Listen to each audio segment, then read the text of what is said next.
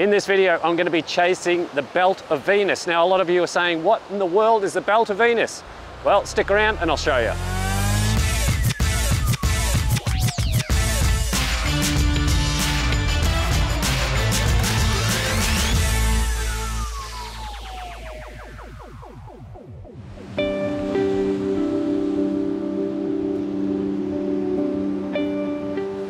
So, the Belt of Venus, what is it?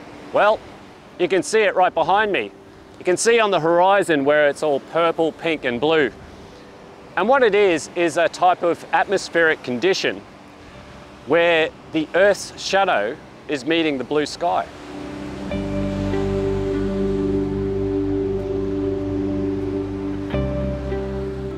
So with this particular shot, what I'm doing is I'm going to be using the Nikon D850 with the amazing 14-24 f2.8G lens.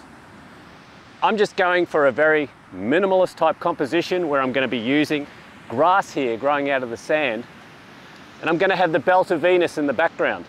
It's very simple, but sometimes the simplest things in life are the best. I'm actually using my little tabletop tripod here because I can get down low to the grass. And this little tabletop tripod is actually off the bottom of my Sirui P424FL monopod, and I've actually made a video on that, and I'll leave it up here for you to check out a little bit later on. But I'm going to get down low type of thing with the grass, and I want a slow shutter speed. Even though the grass is blowing, I just want that slightest bit of movement in the grass, and it'll just give it a bit of foreground interest.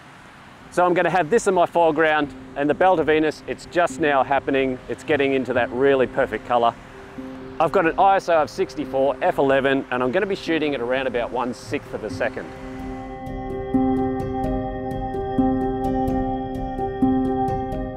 Okay, so I've got my composition all set up. I've got the D850. I'm sitting at 18 millimeters.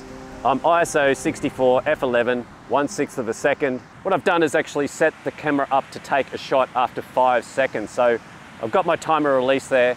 All I've got to do is focus on the grass. That color is just absolutely perfect right now. I'm going to fire off the shot. 5 seconds. There's our shot.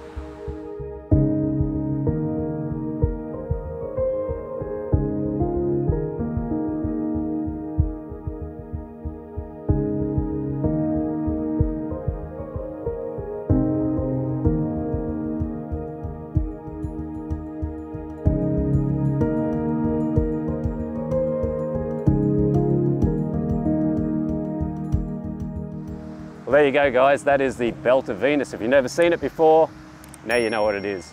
As I always say, never stop creating. Get out there, have fun with that camera, and I'll see you next time.